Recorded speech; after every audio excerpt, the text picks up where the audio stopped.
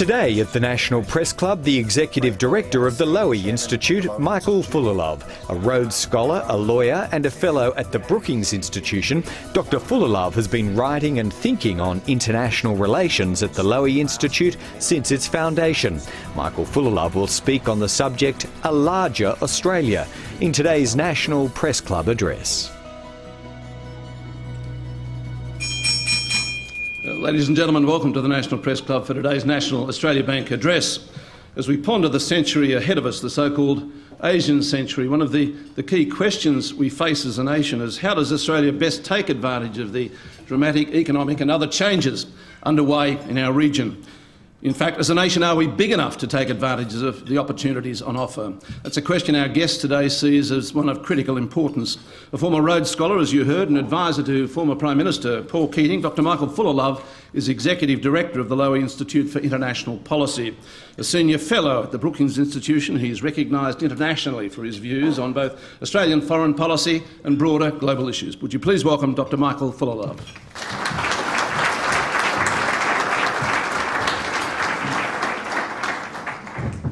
Well, thank you, Laurie, for that very generous introduction. I once saw Henry Kissinger speak in the United States, and I remember on that occasion the chairman began by saying, "No one needs an introduction less than Dr. Kissinger." And Kissinger replied, "Yes, but no one enjoys an introduction more." So thank you, Laurie. It's an honour to address the National Press Club for the first time. Lowy Institute board members, ambassadors and high commissioners, colleagues, ladies and gentlemen.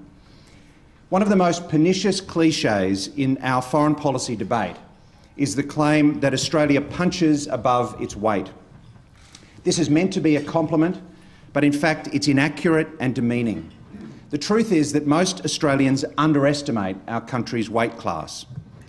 Australia has the 12th largest economy in the world and the 5th richest people. We have a continent to ourselves. We are the 6th largest country in the world, with responsibility for 10% of the world's surface. We have good diplomats and a capable military. We belong to the world's most effective international intelligence network, the Five Eyes community. We are currently the President of the G20 and an elected member of the UN Security Council. Ladies and gentlemen, Australia is not a super heavyweight, but we are certainly not a flyweight. People say we're a middle power, but there's nothing middling about Australia. We are a significant power with regional and global interests. We don't punch above our weight, we punch at our weight. And sometimes, I'm afraid, we punch below our weight. The phrase is not just wrong, however, it's also debilitating. It breeds complacency, because if we're already punching above our weight, then there's no need for us to do anything more. In fact, the reverse is true. We should brace ourselves, because in the next decade we will need to move up a weight division.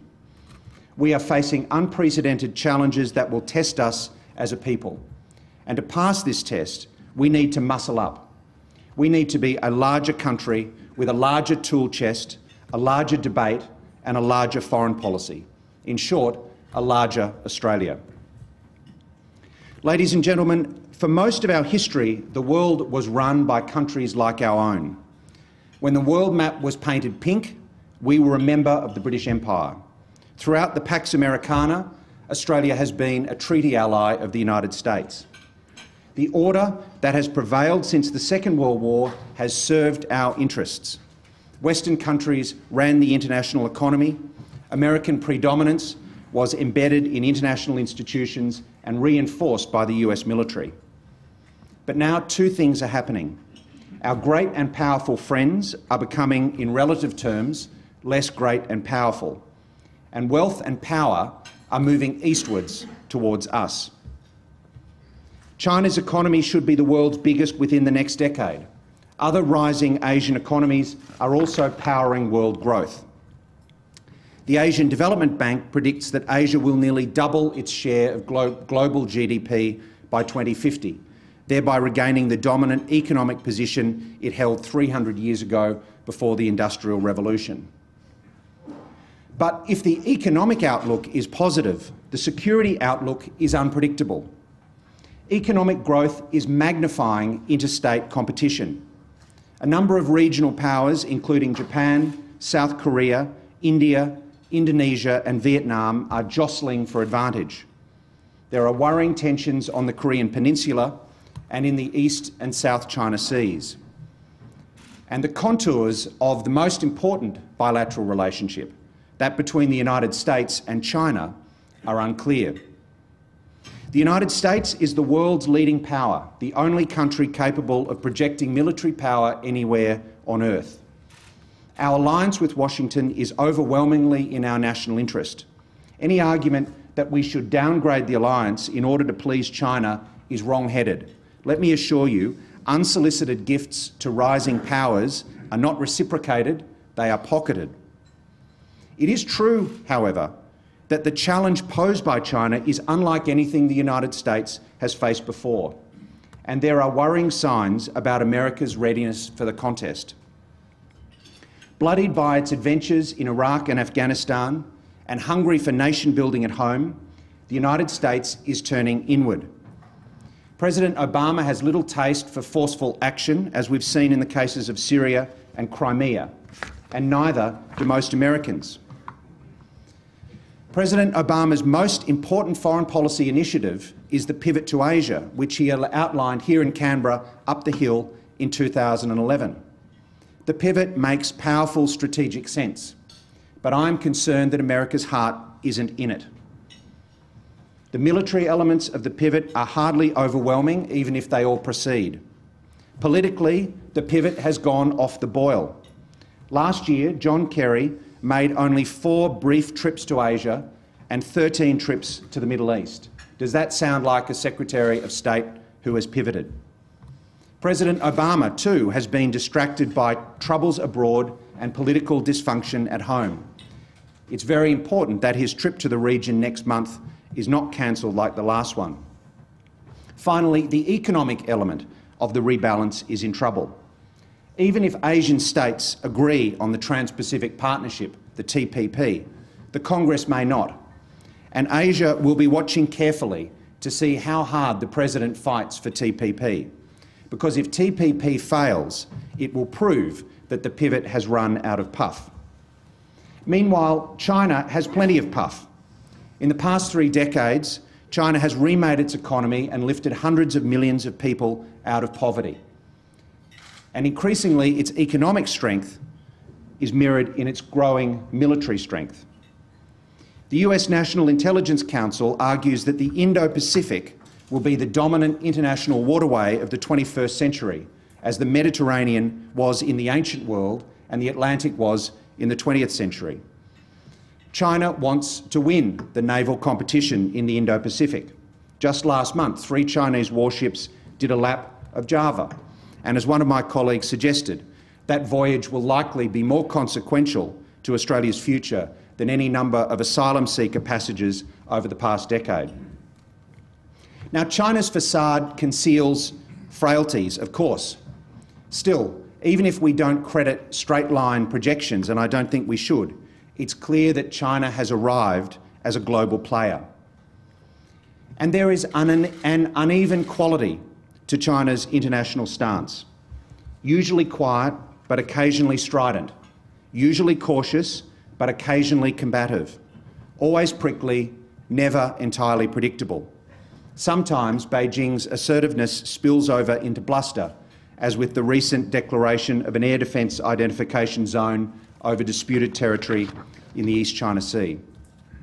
Ladies and gentlemen, I hope that the United States recovers its confidence and reaffirms its Pacific presence.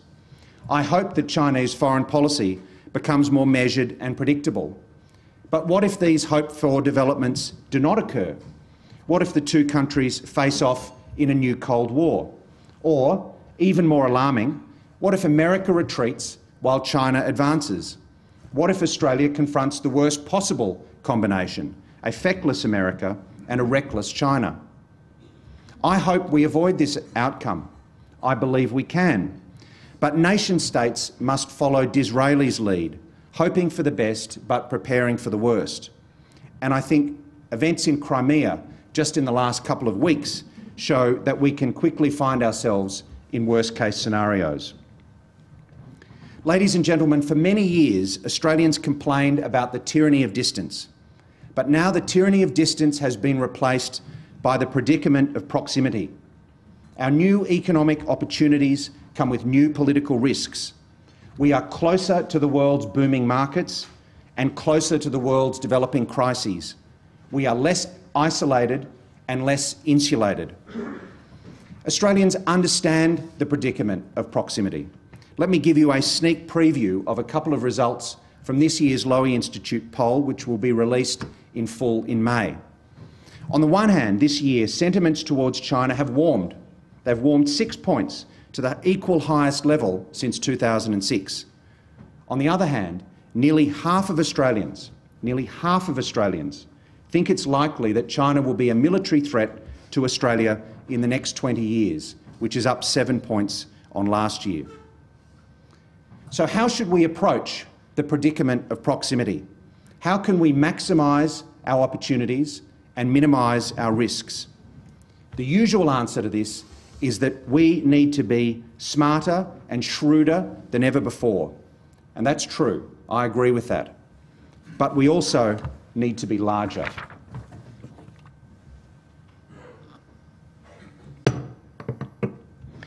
We need to be a larger country. The single biggest contributor to a nation's power and influence is its economy. Economic success allows us to afford the diplomatic and military capacities we require. It makes us more attractive as a country. It ensures that our leaders are listened to in the councils of the world. I think there are good grounds for optimism about Australia's economic growth in the future, so long as we maintain the pace of economic reform. Both our economy and our strategic weight would benefit from a larger population. Managed properly, skilled migration grows our workforce, closes skill gaps, improves our demographics, and thickens our connections to the economies around us. It provides a daily infusion of ambition and imagination. And those who say we can't manage the social and environmental consequences of immigration underestimate Australia. In 1945, we established the world's first immigration department. In the 35 years after the Second World War, we doubled our population from 7 to 14 million without serious controversy or disharmony. And does anyone think that we are not a stronger, wealthier and more interesting country for it? Ladies and gentlemen, we can grow our population by settling more migrants and by boosting our birth rate. But we can also get larger by embracing the 1 million strong Australian diaspora. This group is well educated, well connected and well disposed to us. In business, in the academy, in the arts, the Australian diaspora is distinguished. It's a worldwide web of ideas and influence. And it should be a source of strength and confidence for us. Yet sometimes I detect a new strain of the tall poppy syndrome, let's call it the foreign poppy syndrome, in which we bristle whenever expats dare to express an opinion on our country. This is infantile. We should celebrate the successes of Australians wherever they are. We should use our expats as instruments of our soft power. We should draw them more fully into the mainstream of our national life. Creating a global community of Australians would help make us a larger country. Ladies and gentlemen, a large country needs a big tool chest, including an extensive diplomatic network and a capable military. However, Australia suffers from what we at the Institute have called a diplomatic deficit. Over the past 2 decades, DFAT has been run down and hollowed out. In the late 1980s, the Australian Foreign Service fielded more than 900 highly trained diplomats overseas. Today, the number is 1/3 less. Now, more than ever, we need a first-rate Foreign Service. Our economy relies on trade and foreign investment. Our region is changing before our eyes. The demands for consular assistance from Australians travelling abroad are multiplying. All this requires energetic and creative diplomacy. And yet Australia has the smallest diplomatic network of all the G20 nations and close to the smallest in the developed world. Our network of 95 diplomatic posts looks puny compared with the OECD average of 133 posts. We have fewer missions than Norway, Sweden and Belgium, even though these countries are smaller and located more securely than we are. It is madness to starve our diplomatic service like this. For the last 5 years, the Lowy Institute's arguments that Australia needs a larger and better resourced foreign service have met with vigorous and bipartisan nodding. Now we need action from the government. Let me make one suggestion. The government's decision to merge AusAid into DFAT and align our foreign policy and development interests more closely has much to recommend it. The resource split between the two organisations had become unbalanced. Now the government should preserve some of those savings generated by the merger and also by the reduction in aid and preserve those in the foreign affairs portfolio so that it makes our diplomatic tool chest larger, not smaller. Ladies and gentlemen, we also need a more capable military. Australian defence spending is too low given our strategic circumstances. Indeed, our defence spending has scaled down at exactly the moment when other countries in the region are scaling up.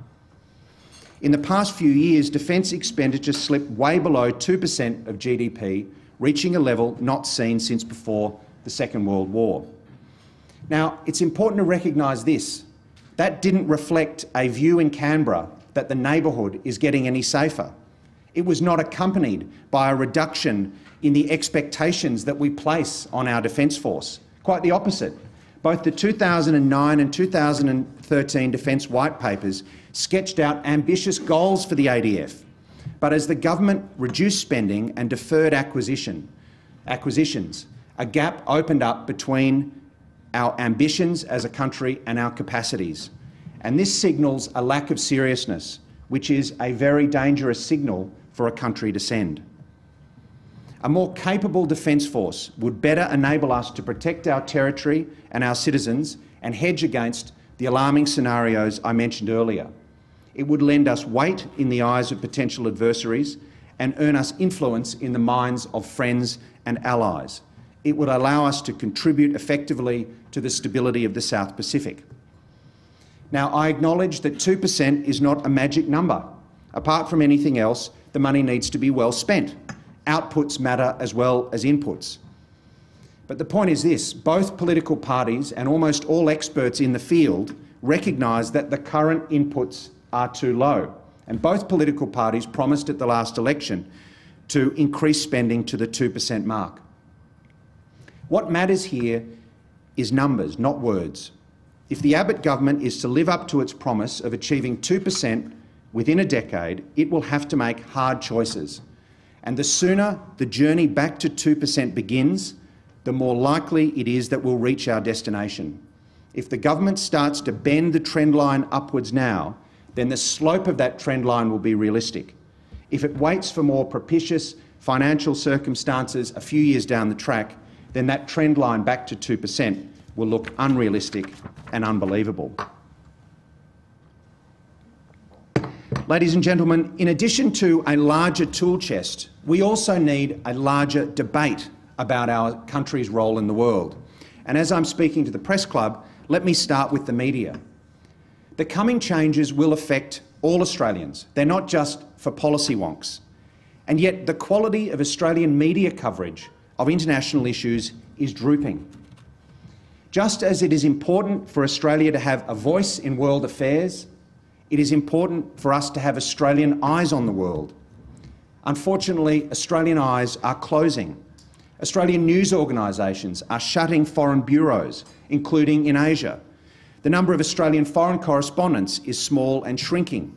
I noticed that all the commercial TV networks cover the British royal family slavishly, but none of them has a full-time correspondent in Beijing. And if foreign coverage is getting thinner, the debate at home is getting flatter. Much of our international debate is deeply unserious. For example, the routine criticism of overseas travel by senior ministers, let's call it the Kevin 747 phenomenon, is ridiculous. It's an epic example of small country thinking. I accept that some politicians have poisoned the well with pleasure trips. But it's a sign of our immaturity that we would assume that senior ministers travelling abroad are either big noters or routers. It reveals a depressingly shrunken opinion of Australia's possibilities. And let me assure you, other countries don't distract themselves with this kind of nonsense. Hillary Clinton was celebrated for the fact that she travelled 1 million miles as Secretary of State. Ladies and gentlemen, if this remains the standard of our debate, then we are in trouble as a country. But we can do better. In the 1980s, Australians conducted a lively and intelligent debate on economic reform. We can have a similar conversation this decade on Australia's place in the world. As a small contribution to this debate, the Lowy Institute established a new media award last year to recognise excellence in Australian coverage of international affairs. It is time to put aside childish things. Let's focus Australians' minds on the world and tilt the national mood towards a larger foreign policy. Let me finish on that concept of a larger foreign policy. To me, a larger foreign policy is one that combines ambition and coherence. Ambition indicates a willingness to see ourselves as players, not commentators, to take aim at the really big issues.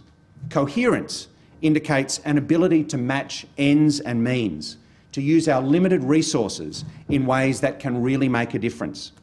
Ambition is about imagination. Coherence is about execution.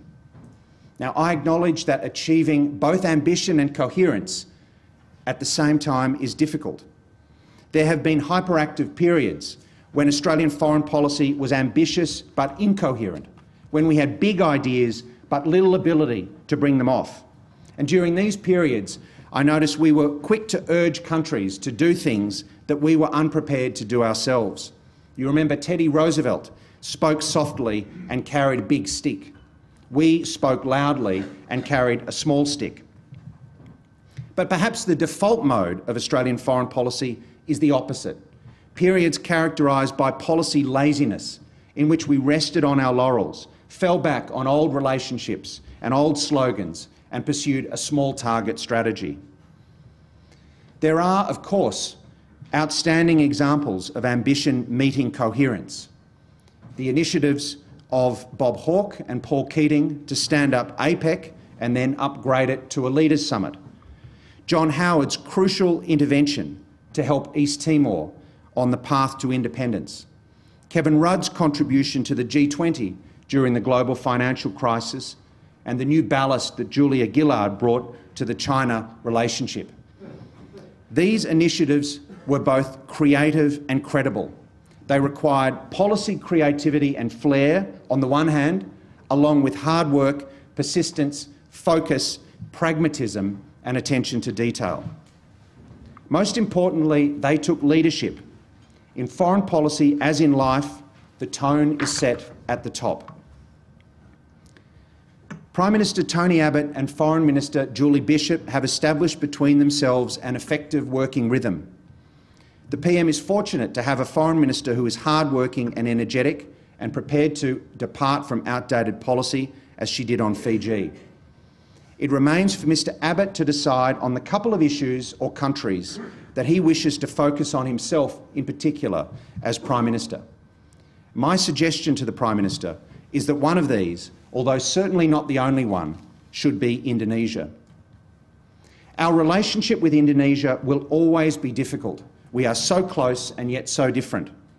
Often it seems transactional and fragile, hostage, unfortunately, even to the whims of the Corby family. In recent months, it has foundered under the weight of spies and people smugglers. Yet both nations have an interest in refloating the relationship. And Mr Abbott has a few advantages on this score. In opposition, he put Jakarta at the centre of his foreign policies. In office, it was his first port of call. If his government can stop the boats, it will earn him credibility in Indonesia. And focusing on Jakarta rather than the Anglospheric capitals of Washington or London would give the PM the advantage of surprise.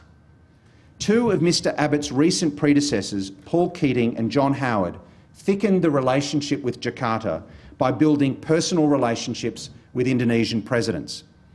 Who knows what opportunities this year's elections in Indonesia will create? As Bismarck observed, leaders must listen for the rustle of God's mantle through history and try to catch his hem for a few steps. The PM should listen for the rustle. Ladies and gentlemen, Australia has a choice. Do we want to be a little nation with a small population, a restricted diplomatic network, a modest defence force and a cramped vision of our future? Or do we want to be larger, a big, confident country with an ability to influence the balance of power in Asia, with a constructive public debate and a foreign policy that is both ambitious and coherent? Are we content to languish in the lower divisions, or do we want to move up in weight? We need a national conversation about this choice, and I hope we decide to think big. Thank you.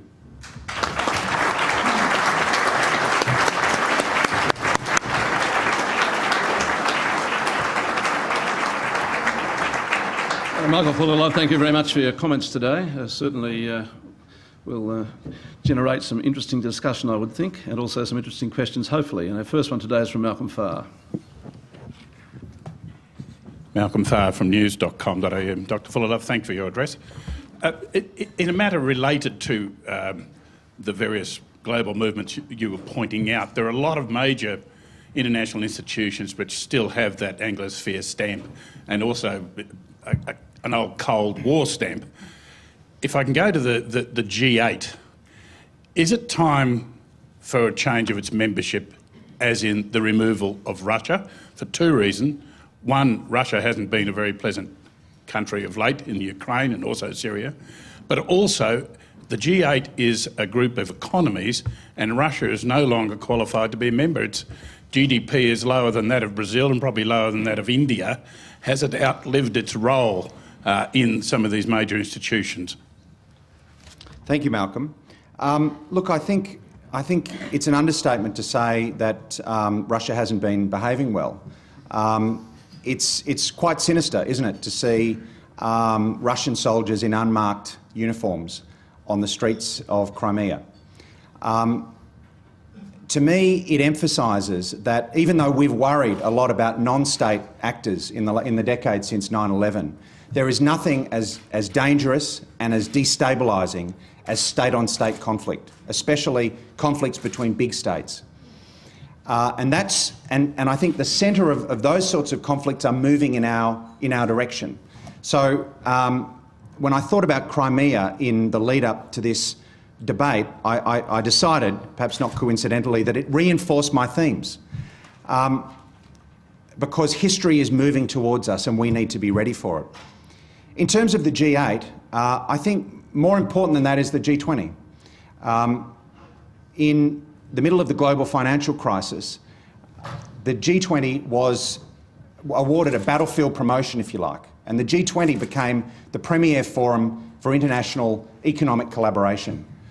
It was a good example of Australia punching at its weight. We can have debates about whether Russia should be de-invited from the G8. I suspect they won't attend. But for me, the G20 should really be the focus for Australian policymakers, especially this year.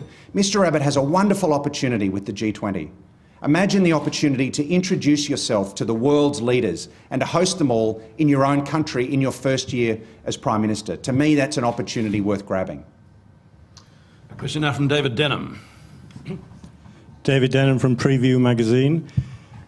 You certainly can't say that you didn't avoid the big pictures, and I think it's very good that these big issues are being discussed. I think they've been too often pushed under the carpet. Thank you. I've got a couple of questions. We might take one at a time, David. We'll come back for a second one. Oh, all right. We'll deal with that. All right, well, I'll ask the first one then. How big should we grow as a nation? What modelling have you done on this? Because even if we grow to double our size, we're still going to be minute in terms of China and Indonesia, and we need to maintain our prosperity. And what modelling have you done? Say, look at water supply, congestion in the cities. Where's the extra taxation coming from? Could you give us an indication of what you think the optimum population should be and why? I think nominating a number is a mug's game, and I don't think it's necessary. I think it's about having confidence in our ability to deal with these problems. I think we should have confidence. We have the pragmatism, we have the common sense to deal with these issues. We have shown in our history that we're able to deal with it. Of course there are limits that are imposed by the environment, by various issues. But to me, the benefits of immigration are that they bring imagination and ambition to our country. I mean, my chairman, for example, is a story of immigration, and I assure you I feel his ambition and energy every day. But many of us have an immigration story. My father actually was a British immigrant, and he immigrated to Australia, and he was in the film business, and he started work on a little Australian production called Skippy, the Bush Kangaroo. So this iconic TV series was directed, at least in part, by a POM. And so I think, you know, we can come up with numbers, and I've seen numbers from IAG and others that I think are pretty persuasive. But the point is that I would say we can do this. We can expand the numbers a little from where they are at the moment, 130,000 skilled migrants. We can do it, we can grow our economy, and we can become a larger country. Have you done any modelling on this? No, we haven't done modelling on it. Thank you. David, would you like a second question now? No. Okay, fine. Nick Stewart. We can come back to David. I'll stay here all day. G'day, Nick Stewart from the Canberra Times. So I think that's a bit of a cop-out, saying you won't actually say how many Australians you reckon there should be. It's a pretty... You must have some sort of idea.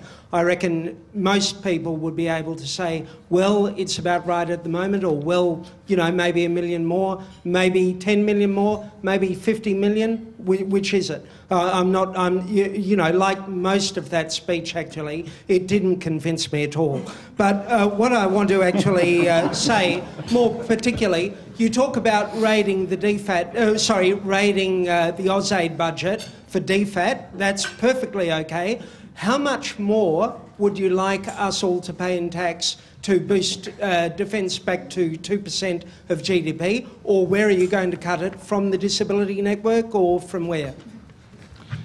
Well, thank you very much. I'm sorry I haven't persuaded you so far. Let's see how I go. Look, the Productivity Commission says that if we maintained our current migration rates, then we'd be at 42 million in 2060. I think we could look easily to increase that by 10 or 20%. So there's a number. We could easily increase our migration numbers from where they are at the moment, about 210,000 in total, of which about 130,000 are skilled. We could easily increase that by 10 or 20%. And if anyone really thinks that is beyond our capacities as a country, then they have a very low opinion indeed of Australia.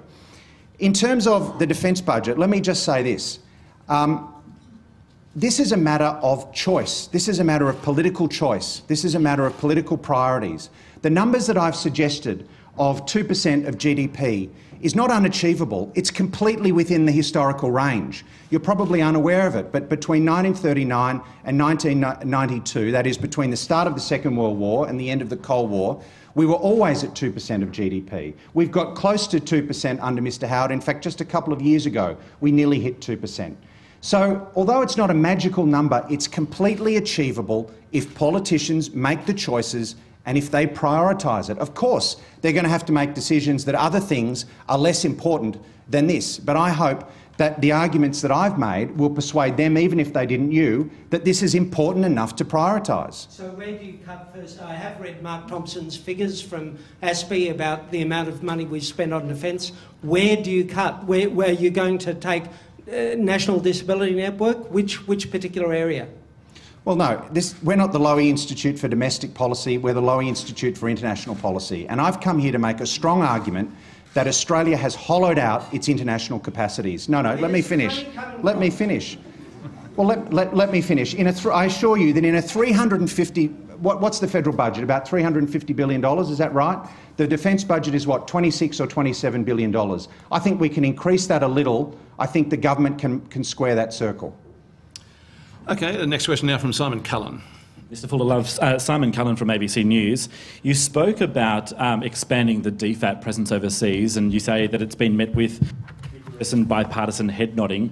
I guess it's also been met with vigorous and bipartisan pursuits of budget surpluses, which hasn't been met as yet. Overnight, we've had the Foreign Minister, Julie Bishop, say that, or announce that Australia will share some foreign resources with the UK. Do you think that's a happy compromise, given the budget situation? I think it's fine to be flexible in how we manage our representation, absolutely fine. I'm not here to say that every Australian embassy needs to be a big fancy building right in the middle of the capital with lots of well-padded diplomats and well-clothed diplomats, perhaps. I'm not talking about supersizing the Australian diplomatic corps. I'm talking about building muscle mass. So if that means working with like-minded countries, that's fine. But I just pivot back, if I can, to the bigger point. Talk is cheap. Compared to defence, which the previous questioner was concerned about in terms of the dollars, talk is cheap. Diplomacy is not expensive. It's madness not to save the sense, to save the sense here and not see the bigger picture. That in a region that is changing, where the issues are coming at us faster and faster, when there are more Australians speaking to the media every day and demanding assistance for their relatives abroad, to shortchange the diplomatic service is crazy. Look, on that point, how far would you see the savings through the re-merger, if you like, of AusAid with DFAT going towards what's needed? Is it a major contribution or not? We don't know all the numbers about how much aid will be reduced by. We'll find out more in the budget, I'm sure. I imagine that the merger of DFAT and AusAid would, I don't know, but I imagine it would save in the vicinity of $100 million. That would make a pretty significant addition, actually, to the DFAT budget. Let me give you another couple of examples, if I can. 1/3 of Australia's posts are what are categorised as small posts, which means there are 3 or fewer Australian-based diplomats. I'd like to see us have some larger posts that have some ballast, that can do some real energetic creativity diplomacy on the ground. I'd like to see increased representation in North Asia, in Eastern Indonesia. I'd like to have a ban, if you like, on closing embassies. I don't want to see any more embassies closed. I think we can open embassies. This is not being profligate. This is what a country of our weight can afford. This is what a country of our weight should do. Are there any perceived risks, do you think, in Australia's foreign policy independence if it does merge some resources with the UK? I think those things can be managed very effectively. The UK and Australia are like-minded countries. I think that we would be unlikely to merge those facilities. We are probably likely to use those merged facilities as force multipliers, if you like. I'm sure we're going to maintain our own missions in countries that are absolutely critical to us. But if you look at something like Crimea, I think it was last year that we closed our post in Budapest, if I'm not wrong. We are practically unrepresented across much of Central Europe. And yet what is happening in Crimea has obviously massive implications, not just for the world order, but for our ally, the United States. Does anyone think that the events in Crimea are not going to further distract the United States government from the pivot to which they've committed? I would like to think that we had diplomatic representation across Europe, and so we shouldn't be closing future embassies. We should be opening more, and if that means sometimes opening them in conjunction with like-minded friends, great. A question now from Nick Perry. Nick Perry, Australian Associated Press. Thanks, Dr. Fullilove, for the address. Thank you. In terms of Australia not being a flyweight, as you mentioned, how realistically do you think Australia could help manage a potential conflict in the future between two real superweights, that China and the US? You did touch on this during your speech. I was hoping you could elaborate more on that particular point, and also whether you feel there is real political and particularly public appetite for Australia, what some may say, sort of sticking their nose in an affair that is significantly larger than perhaps our clout would allow. Thank you. I think it's about signalling a presence in our region. It's not about sticking our nose into bilateral disputes that don't involve us, but it's about saying that we have our values and our opinions on the world, and we have significant enough capacities that we can influence the balance of power. I mean, ultimately, we are never going to be anything like, obviously, the United States or China or even Japan in terms of weight. We're not going to get there. But I think by expanding our weight, we can make ourselves more of a force to be reckoned with. As I said, we can earn credit with our allies and friends. We can change the mental perceptions. Now, you asked about is there public appetite for this? Is there public appetite for Australia to play a big role on the international stage? Absolutely there is. When we've asked Australians in the past about the value of Australia belonging to organisations like the G20, when we asked them during the campaign for the UN Security Council, did they support that? We got strong majorities for that. We asked them in 2013 how important it was to increase the number of Australian embassies and consulates in Asia, and 73% said it was important. So the public, I think, is on board. I'm afraid it's when it comes down to the media debate that we get lost. Let me give you one example. The weird debate that Australia had over a number of years about whether we should belong to the UN Security Council. This weird debate where we all sat around and chewed our lips and said, can we afford a diplomatic campaign? Can we afford to send a few diplomats to meetings? No serious country would question that, because although the UN is not the be-all and end-all, the UN Security Council is the most important, effective crisis management forum in the world. And every country would say, of course it makes sense for you to be represented on that once every quarter century, so that you can influence the debate, so that you can be at the table. And yet we had this crazy debate about the cost. Could we afford it? Even though if the campaign cost $25 million, as the government said at the time, that would be, I think, 10% of one of the cost of the RAF's Globemaster transport aircraft. I love the Globemasters, by the way, Angus. But are we really saying, were we really saying in that debate that 2 years in the thick of the geopolitical action was worth not 10% of one aircraft? Really, we need to think big. I think the truth is Australians are up for this. A question now from Zhu Haijing. Dr. Fullilove, Xu Haijing from Xinhua News Agency of China. First, a comment about Chinese foreign policy. And Chinese Foreign Minister Wang Yi delivered a remark at a press conference last week, and I think it offers some clear clue to the Chinese foreign policy and its predictability. Sorry. My question is, would you mind sharing with us your view on Australia's government's foreign policy, especially its handling of its relations with China since the government took office last year? Thank you. Well, first of all, in terms of Chinese foreign policy, as I tried to say in my speech, I think there's a dualism to Chinese foreign policy. On the one hand, it's not expansionist or extreme, and in many ways, China has been slow to claim the influence it deserves. But on the other hand, it is impossible to miss China's rising confidence and ambition.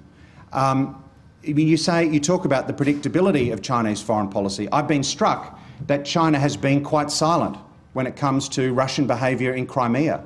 I know that issues of state sovereignty and non-interference and territorial integrity are crucial to Chinese foreign policy. They're the pillars underneath Chinese foreign policy, and I would have thought that China would speak out on the way Mr. Putin is conducting himself. In terms of how Australia has conducted itself with China, I think it's entirely creditable. I think we should try to thicken our connections with China. We should certainly in no way try to contain China. It's a ridiculous suggestion that a country, I mean, China's our biggest trading partner. China's much too large to be contained. But having said that, I think we also need to state what our positions are, what our values are, and I think we should stick to that. I think China, like most great powers, respects consistency and clarity. It respects it when it respects other countries when they say clearly what their positions are on world issues and sticks to those points. I've never heard a sinologist say the one thing the Chinese respect is weakness. I've never heard that. I think the Chinese respect strength and clarity and consistency, and I think that's what we should give to China. A question now from Mark Kenny. Mark Kenny, Dr. Fullilove from The Age and Sydney Morning Herald. If we had the Foreign Minister here or the Prime Minister and I asked this question, I imagine I'd get a diplomatic answer, but as you pointed out, the Lowy Institute is a think tank that looks at foreign policy and can, I think, speak more frankly about these things. So can I put it... He's building it up here. Indeed I am. Can I put this question to you? There's a fair bit of tension between Japan and China. The Prime Minister is, of course, visiting Tokyo, Seoul and Beijing in a matter of weeks. What do you think the prospects are for the conflict between China and Japan over the islands in the South and East China Seas and other issues? Frankly, what do you think the prospects for some sort of conflict are in that region of the world? And I suppose hinging off your thesis about Australia's, the weight that Australia can deploy in the world, is there any role for Australia in that relationship? I don't know if this will satisfy you, but I think the prospects are hard to quantify, and for that reason, they're worrying. It's very worrying when you have military vessels and other sorts of vessels involved in clashes in these sorts of areas. It's unpredictable, and for that unpredictability is always a matter of concern in international relations. Let me say that one positive, one little speck of silver lining out of the awful and ongoing tragedy of MH370, the Malaysia Airlines, is that the militaries of China and the United States and Australia indeed and other countries in our region are operating together well in the South China Sea. And perhaps there are some habits and some behaviours that are developing there that might last beyond this tragedy. I think the key to getting predictability into those relationships is for cool heads to prevail. It's for people to consult, not to act unilaterally, not to act provocatively. And that's why I was disappointed by the declaration of the ADIZ in the East China Sea. I thought it was unnecessary and it caused disquiet throughout the region. What role should Australia play? I think we should state clearly what we think about those issues. We are never going to turn the balance of power one way or the other. I think it's important that we do state what we think without getting so caught up in it that our interests are adversely affected. Misha Schubert. Misha Schubert is the Director of the National Press Club. Dr. Fullilove, thanks for your speech and thanks for that excellent anecdote about your father's contribution to Skippy the bush kangaroo. Brought back a great memory of my own as a backpacker in Central America many years ago when I presented my passport at a Guatemalan border crossing and the guard actually looked at my Australian passport on the coat of arms and grinned and started singing the theme song to Skippy. So there you go, brand recognition. You were talking in the latter part of your speech about how your advice to Prime Minister Abbott would be to look to Indonesia as a sort of central signature foreign policy contribution of his own. And I wondered if you could unpack that a little further and talk in some slightly greater detail about what you see as the possibilities there for deepening or enhancing that relationship between Indonesia and Australia. Well, thank you very much. I've also had that experience of the Skippy theme song being sung to me in Czech and various other countries around the world. My brother and I joke actually that we're the sons of Skippy. In terms of Indonesia, I guess what I was trying to do was to make an argument that we can be positive about Indonesia. The relationship is in a state of disrepair, let's face it.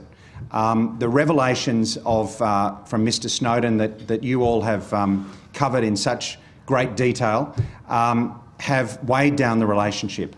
Operation Sovereign Borders is fraying the relationship, at least in the short term. We know that. We hope that in the long term, if the problem can be solved, then that will take a pebble out of the shoe. I think that's what we can hope for.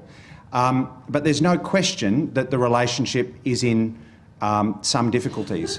But I do think underlying it that Indonesia has an interest in getting this relationship back on an even keel, just as we do. Indonesian presidents tend to want to have a strong relationship with Australia. I don't think that President SBY, who's been a great friend of Australia, will want to leave office with the Indonesia-Australia relationship in the situation that it's in. And so I guess when I look at this year, and I accept that there is a lot of nationalism abroad in Indonesia and perhaps sometimes even in Australia, I know it's an election year in Indonesia, which means that there may be appetite for some populist debates. But at the same time, I guess I'm saying there are some positive opportunities the other way. The idea that SBY will want to leave the relationship in better ways than it is now, and I guess the need for flexibility in international relations. The idea that there may actually be an opportunity this year that Prime Minister Abbott can grab on. Let me unpack, as you say, the point I made about Keating and Howard in my speech. Paul Keating built adroitly a very deep personal relationship with Suharto that you remember led to that relatively short-lived security treaty with Indonesia. Mr Howard was equally adroit. I remember distinctly that he went to the inauguration of SBY, even when most of his advisors were saying this is not normally done for heads of government to do that. He made the initiative to do that because he thought this is an opportunity to build a relationship. And in the aftermath of the Boxing Day tsunami, under Mr Howard's leadership, Australia led the world in the aid that we supplied. So I don't exactly know what the lever might be this year. It depends how events turn out. But all I'm saying is sometimes there are opportunities, and we need to be not in a crouch position, worrying constantly about the Indonesia relationship. We need to be realistic, but also optimistic and hopeful and ready to jump onto anything that we see. Catherine Murphy. Dr. Fullilove, Catherine Murphy from Guardian Australia. Murpharoo. Yes, indeed. Just a specific question about the new government in China. Given Kevin Rudd's branding and Labor's branding over the last term was quite intimately bound up in getting China, as it were, understanding China, having fluency about China, how do you rate the new government's China literacy? And by that I mean Tony Abbott and Julie Bishop. And in terms of your remarks on American isolationism, do you see any prospect of a reboot in those circumstances? Do you see that as a function of President Obama's domestic political trouble? Might a new president of either Democrat or Republican persuasion reboot that posture? Thank you very much. I think China literacy is important. I don't think you need to be a China wonk to get China. And in fact, my memory is that under Mr Rudd, the China relationship was actually up and down, and that the strategic dialogue with China, although I think had been worked on by officials for a number of years, was actually delivered under Prime Minister Gillard. So I think China literacy, a focus on China is important. I think we should be ambitious on China. But I do think equally, as I said, that on issues where we disagree with China, we should have the confidence to say that. The idea that if we preemptively accommodate everything that China or some other great power wants us to do, the idea we should preemptively move towards them is an odd idea. It's not one that really has much history in foreign policy. Charles de Gaulle said that great powers are cold monsters.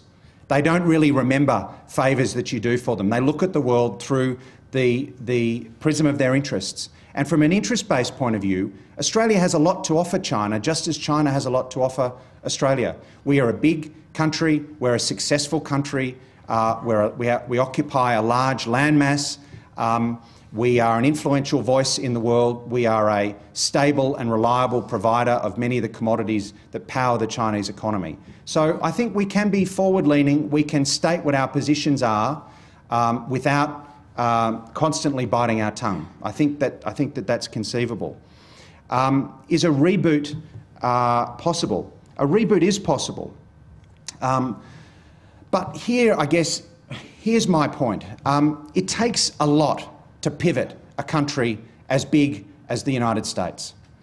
I've just published this book on Franklin Roosevelt called Rendezvous with Destiny, which is available at all good bookstores near you. But that book is basically about how Roosevelt pivoted America in the period between 1939 and 1941, he pivoted it outward, so it went from being an inward-looking country with a middling army to an outward-looking country, and he pivoted it towards Europe because he thought that's where the greatest threat to world civilization emanated from Berlin. To do that, that took 2 years of supreme presidential concentration, decisions, the dispatching of personal envoys, ambassadors, leading of public debates, massive congressional debates. That's what it takes to pivot a country as big and as ruly as the United States. And that's the kind of effort that we require. That's the kind of effort that if America believes what it says, if, as President Obama said in Parliament House, when it comes to Asia, we are all in.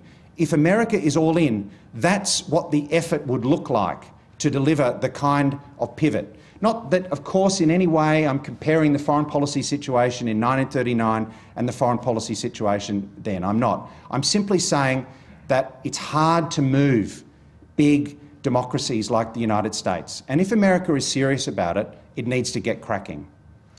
David Spears. David Spears from Sky News, having read Rendezvous with Destiny. A very good read. Congratulations on the book. I like the way this Q&A is going now. It's improving, I'm sure. Better than before. Can I ask you about relationships, perhaps not as sexy as the big power relationship with China and the US, our own backyard, the Pacific. The Prime Minister will be visiting PNG next week, I think it is. A lot of this relationship with PNG is now framed around the asylum seeker solution there at Manasam, Nauru as well. Are we getting it right with the Pacific? How is the asylum seeker approach impacting on the relationship and Australia's standing in this region?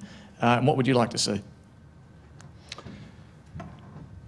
I think it's having an effect. There's no question that it... I mean, I said that the debate in Australia is a bit unbalanced, or I would say the debate in Australia is a bit unbalanced on asylum seekers in the sense that asylum seekers are an important issue, an important international issue, but not the only international issue. You could believe, if you read the newspapers, that that was almost the only international issue that we should really be concerned about on the front pages of our papers. I think it looms even larger in countries like PNG. There's no question about that. And we need to make sure that the relationship with Papua New Guinea is not transactional, is not wholly transactional. It's not shrunk to the dimensions of the asylum seeker question, because PNG is a big country, it's a huge influence in the region, it's a country with a lot of frailties, with a lot of economic issues, and we have a lot of interests with PNG that go way beyond asylum seekers. Let me say, you asked me about Australia's policy towards PNG in the Pacific. I think one area where Julie Bishop has done well is that she's somebody with a long interest in Papua New Guinea. She spent a lot of time visiting PNG in opposition, even though it's probably Port Moresby is not the most exotic capital for Australian politicians to visit, but she's got a strong interest in it. I think the government got it right on Fiji, actually. Recently, we announced our decision to normalise relations with Fiji. That's something that my colleague Jenny Hayward-Jones at the Lowy Institute has been calling for a long time. I think that policy, although it had much to recommend it perhaps when it started, wasn't working. We had lost our influence in Fiji, and Fiji was working to undermine us in the councils of the Pacific. And I think by normalising relations, and by doing it at the moment we did, that is before the elections, before the Prime Minister might be re-elected and strengthened, that gives us fresh policy levers, more ability to influence the events in Fiji, and more ability to project our influence in the wider South Pacific. We are virtually on time now, but I will take one hopefully brief question, one more question from Peter Phillips. Professor Dr.